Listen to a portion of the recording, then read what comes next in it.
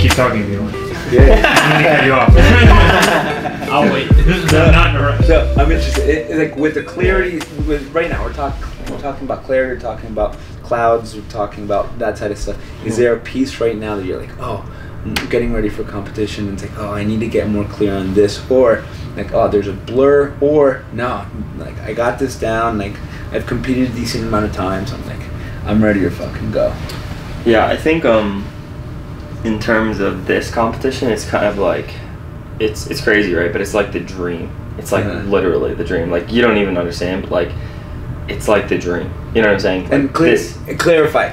Yeah. Dream. What's a dream? Yeah. And so like as in no, yeah. So as in like being on this competition, being on this card as a whole has been a dream of mine. Yeah. You understand? So like that is cool. Having a really tough opponent, like that is cool. Yeah. So I think just like when we were at ADCC trials, right, it's really important to navigate emotions and navigate and be specific with like intentions, you know. I truly feel like I have a good amount of reps on competing. I have a good amount of reps on controlling my emotions. I have a good amount of reps on focusing. I don't think, the only thing I think that I could use to be better in this situation is more competition experience at this level. You understand? Like with the press conference, with like this and that, and with all these emotions going everywhere. But I do have confidence in myself and just being present and like like knowing that like I'm just on the side of the river and these are all just leaves going by, you know. And like if I stare at one leaf and I like focus on it, then I'm not like it looking might look ugly, but you're like, oh no. There's so much more though. You have to just step back and, you know, flow with the go. So I think in terms of clarity, I think I'm really clear with what my intentions are for the week, and I'm really excited to get after it. But I'm really focused on that emotional part, you know, because I really feel like, not an excuse, but I feel like I could have won the whole ADCC trials, you know. I didn't. But I feel like that's how I felt, you know what I'm saying? Like you saw it, you felt it, you know, I felt like superb. But it was like I lost focus for a second, you know? So this week it's like goal orientated in terms of like keeping the energy at like 40 to 50% all week, and then on Thursday like kicking it up to like 70%. And then not even going to like 95%, like in my match, like going to like 80%, because it could be 15 minutes, you know. So being like totally not only able to control the match and bring it to where I want to take it, but also like being able to like defend and stay conscious and stay present and stay like believing in myself the whole time, you know. I think like it's so hard again going against like really good guys to like believe in yourself sometimes, you know. Like even though we train so hard and like we're just like you work these guys like, and this is something that you know, like Ryan Appleby has always helped me with. He's like, dude, as soon as you touch somebody, they're human. As soon as you touch them, stop working. And he always tells me, because he knows I like fangirl over these guys and stuff like that. So he's like, dude, like these guys are all human, bro. You touch them, you hand fight hard, you stay in their face, they're gonna break, you know. So that's the plan, and I think I'm really clear in terms of like how I can do that, right? So it's not like let's hang out, let's go to the club, let's go to this, let's go. It's like we have a really good group, we have such a good energy between us. Zach will get here tomorrow, you know. Really just because there's like a couple things, right? So it's almost like you've done this enough times, but this event's a little different. I think in the part that you're talking about, it's almost something like, dude, not normally is there like a whole series before you actually get here, right? So it's like there's a lot more people watching. There's a lot more excitement. So that's probably like new. Dude, I just quit my job. You know what I'm saying? Like I just quit my job. Like this, in a way, and I'm not putting this weight on myself, but obviously subconsciously I am. This in a way is like, am I good enough? You know what I'm saying? Like it 100% does not dictate that. You know what I'm saying? But in your heart it does, you know. So like but I truly can tell you right now, you know, like I trust God, I trust Jesus, you know, like that my way is going to be the way, and that I know that like, you know, I just need to be strong in those tough moments, you know, and that he's right next to me, you know, because like in those tough moments where it's like win, nah, dude, be present, do your thing, trust your training, you know. I trust our training so much, you know? Yeah. Like I trust, we train so hard, man. And it's something that's so freaking like counterintuitive, right? Because it's almost like you train really hard. There's like a whole like masculine side of you just like grinding and putting it together and day in day out just kind of like sticking with your schedule. But then when it actually comes to the real thing, right? Like potentially this being the real thing, like what you've been training for, it's like you gotta do the opposite of that mentality and just let things happen, because the work was already done, right? Potentially if you eat like shit today, if you drink, like is that really gonna affect you?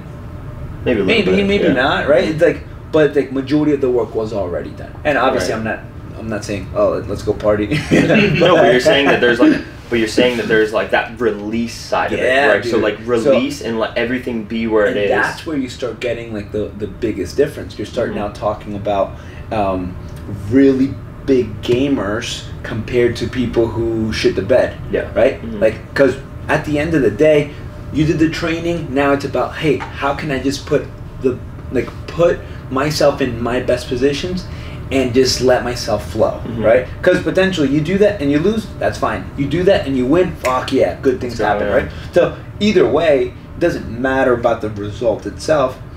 You win, you lose, dude, like either way, like you will be fine. This is a glimpse in the life of Rene, right? Now we step back and we see all the leaves. Oh no, this came and went, right?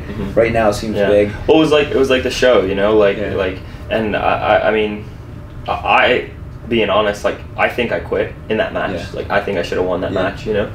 Like not saying that I'm better than that guy or anything. Like I just like didn't stick to the game plan, you know, the game plan. But that's the thing, like it was such a level in terms of like competition experience. I don't have competition experience where I go out and don't try to submit somebody. You know what I'm saying? So like that ended up exhausting me in the end. And like I'm telling you, like I remember, you know why? Because I remember the 32 other Kimuras that I got out of, and then that last one I didn't get out of. Like I remember feeling that knee on my bottom side bicep. I remember feeling my hand going behind my back. I remember feeling the motion in my head to do the escape, and my body just being like you know what I'm saying? I remember looking at fucking Craig, bro, and just being like, fuck, man.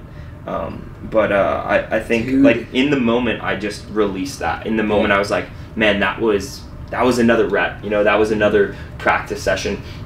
And as much as it was the biggest opportunity of my life, I think I did my best with it. In that moment, obviously, I broke down. It was super, super sad. But going back to it, like I'm super thankful I was healthy. I'm super thankful that I had a good battle. And I really think that, I mean, obviously, you saw like that was November.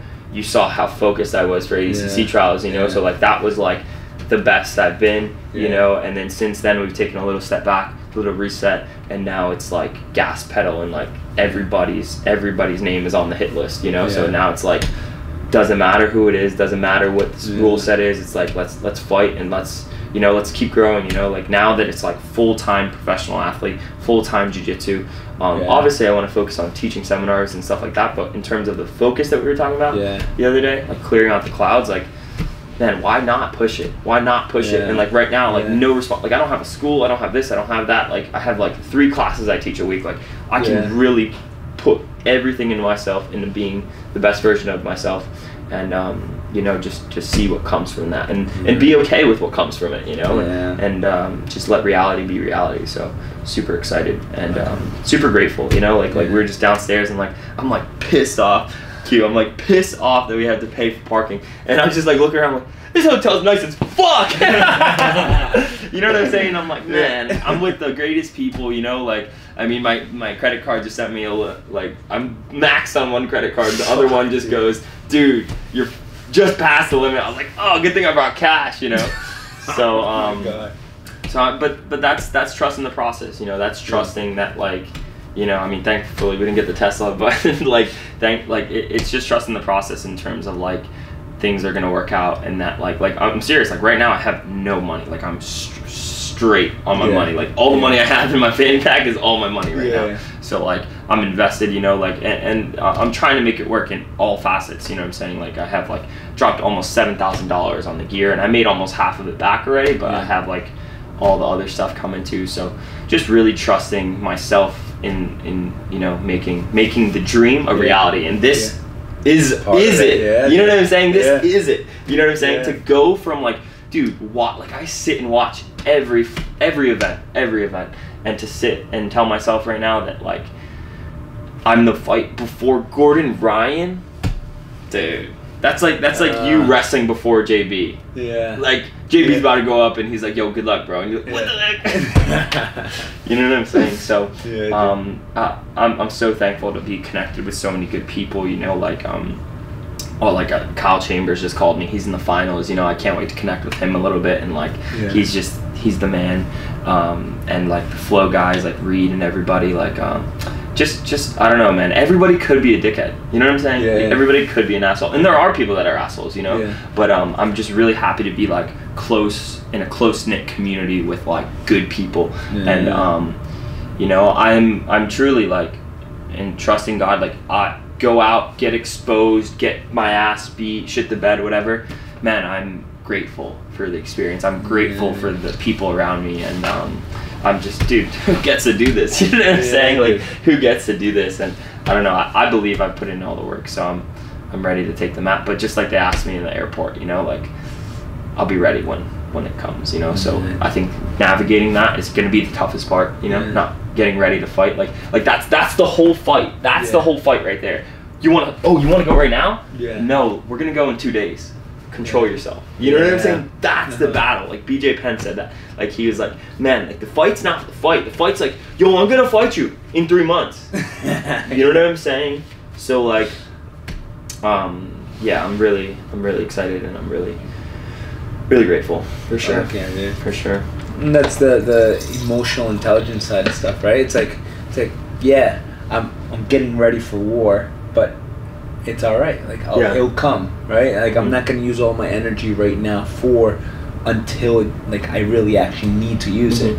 Yeah. And even what you're mentioning, right? It's like you want to use the moments where you're like, oh, I mentally gave in at that moment before. Yep. Use those memories to really fuel like, oh, that's not gonna happen again. You know, it's not gonna fucking happen again. No, man, and I've put in the work. You know, like in terms of like training, like it's so crazy because like breath work, like Hickson, you know, Hickson talking about breath work, like man, it's so powerful because like your mind is a liar. My mind was a liar to me in that moment. It was a liar. Yeah. That I was tired. I couldn't do anymore. I couldn't go further, right? It was a liar, you know? Yeah. But I listened to it, you know? So I've really been like, dude, like my strength and conditioning, like I'll be exhausted, like completely exhausted. And then I have like 3 miles to do on the fan bike. And that's mental right there. And then I have to go train after that. Yeah. You know what I'm saying? Yeah. So it's like stepping back from the body, stepping back from the mind, stepping back from the thoughts. And that's the thing, like even like sometimes when I'm like I pay attention to how you talk and how you listen so much, because like that's such a skill, you know. And like so many times when like I'm hearing somebody, and this is like my bad, you know, like sometimes people will be talking and I just like want to say what I want to say already, but like I just let go of that and I'm just like in the moment. It's like so much more like it enhances it so much, you know, like being totally like here, like listening to what they're saying, having nothing to do, like just stepping back and being and just feeling it, you know. So like just allowing, you know, the moment, the Tao to flow through, you know. I think trusting God is like a huge one too, but yeah, for sure. What's up, guys? Episode 1, Rene Sousa, Santiago Martinez. We're here in Austin, Texas. Our journey started, we picked up Quintin and Santi in Bethlehem. We drove all the way to, shout out to Meio Kilo, Family Food Truck, Clara Bella, Kawe, Chalela, everybody. They hosted us at their house. We had some picanha, we had some tomahawk steaks. Dang, man, that was, how good was that? Dude. Quintin, how good was that? Dude, it was incredible. It was insane. Just too blessed is the word, I would say. Grateful for them. They let us stay at their house. We got dropped off at the airport early in the morning. All feeling good, you know what I'm saying? Had a really good time, just in a small time that we spent with them. But it was a perfect send-off. We arrived here in Austin. Shout out to everybody at Flow, Reed and everybody. They picked us up. and just said what's up to us. We did some filming at the airport, and then we came to the hotel, only like 15 minutes away, and now we're here just relaxing for the day. We have some meetings, and then we have some media stuff later on in the afternoon. Gonna get a nice workout, get a nice stretch. Santi's gonna hit 10 round Tuesday as hard as possible, so we'll definitely get some sick views of that. Are you excited for that? Fuck yeah. I'm excited. Dude, like the 10 round Tuesday. Austin. Have you seen the pictures? 10 round Tuesday. Shout out to Temple and Austin. Dude, it's gonna be like 100+ people on the mat. Oh, because of the event, probably. No, because it's a huge school. Like their mat space is bigger than ours. Oh, okay. Yeah, so shout out to Curtis, shout out to Gabe Tuttle, everybody there. I have a seminar on Saturday there, so hopefully we can buggy choke the world on Thursday, and then we could just talk about it on Saturday. I don't even have to teach people. Other arm cue. What the heck? But yeah, so we're really excited. A couple days of kind of chilling, relaxing back our energy, connecting a little bit with the energy and nature around here, and then yeah, super excited to get after on Thursday. Anything from you, bro? Not really. I'm just excited for the day. Yeah. How's your experience been? How's your? Pretty fucking cool. I mean, even with the flow guys like just welcoming us, it's like, oh fuck, this is real. Oh shit, I haven't been part of something like this. Like cool vibe. Reed, was it Reed? Reed, yeah. Dude, cool ass dude. Yeah. No, I'm kind of just excited to be here. Yeah. What was your favorite food we had yesterday? Tomahawk steak. I felt that was fucking. Honestly, delicious. I like the picanha better. What do you think, Quintin? The picanha was definitely better, but the tomahawk steak was like pretty good. Unreal. I mean, it was like the garlic the softness butter. of it. Yeah. But I would have liked it to be rare. Yeah. You know what I'm saying? A little bit rarer. But no, it literally melted. Overall, there's no negative things about the tomahawk. I saw the tomahawk on the freaking we'll pull up the picture, but we saw the tomahawk on the grill. I was like, yo, what is this, dude? Like, picanha is already expensive, bro. Like tomahawk is like $1 or $2 an ounce. You know what I'm saying? That was like at least 40 ounces. So shout out to Family Food Truck. Shout out to Deanna and Sherryville Photography. All of our other sponsors too, Inverted Gear, everything like that. But yeah, super excited. Dude, so something I noticed, I haven't told Rene, but like this trip compared to Vegas, he's equipped. Fucking Inverted Gear really hooked it up. Yeah, he's finally kind of like legit travel stuff. Yeah. Before he was on his little backpack and stuff. I'm like. Yeah. So Inverted Gear has this backpack. They have so many pockets, so many different things, just so useful. You know, like right now, shout out to Mobility Doc too. I have all my stuff in here for recovery. So we're gonna hang out by the river a little bit, throw our frisbee around. I have my So Right stuff. Shout out to Subversive. When I competed on them, they gave us this whole thing.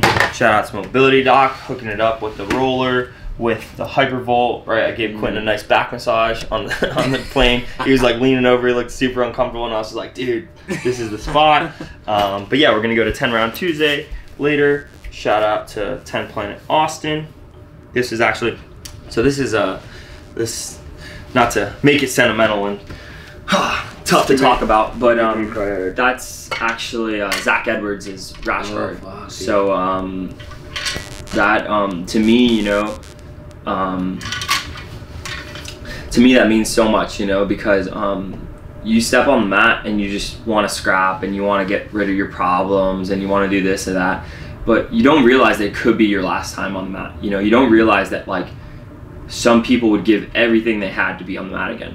So you know, we've had a couple people on our team that have gone through cancer in the past couple of years, and Zach unfortunately did not make it through. So I will really be pushing for him. I know it's going to be tough to leg lock Andrew, but I'm going to try to do my best for him. You know, his mom is the best. We just had a really sick event. You guys can check it out on Flow, Zach Edwards Memorial. But yeah, he's the man, you know. So he was somebody that really motivated me in the beginning. He like tapped me a couple times like at white belt or blue belt, and I was like, dude, who is this guy? And I was a purple belt, and I was like, this guy's crazy. And then he started really getting into leg locks, and we would just have the most insane battles all the time. You know, he's such a, we would definitely butt heads sometimes. Like he was somebody that we just butt heads, But we always had such a good vibe, especially like in competing, you know. So, and rest in peace, Zach, rest in power, you know. But really looking forward to competing, you know, this weekend. Man, like if he was just somebody, like if I told him I was on Who's Number One, like, and I'm sure he's like around, you know, but he would be so excited, you know what I'm saying? He would be, and not like I know so many people that like I'll tell and they'll be like, oh man, like why are you on? I'm like, are you kidding me? Yeah. Are you joking? You know what I'm saying? Rather than be like, let's go, like so like, you know, he wouldn't for a second think like, yo, why am I not on it? You know, he'd be super excited. So yeah, it's been tough, you know, to get through it, but there's only one way through, and that's forward. So yeah, really excited to go there and get all this stuff done. Anything else? Oh, dude. Yeah, got some meetings and stuff, so we'll catch you guys later. Hey.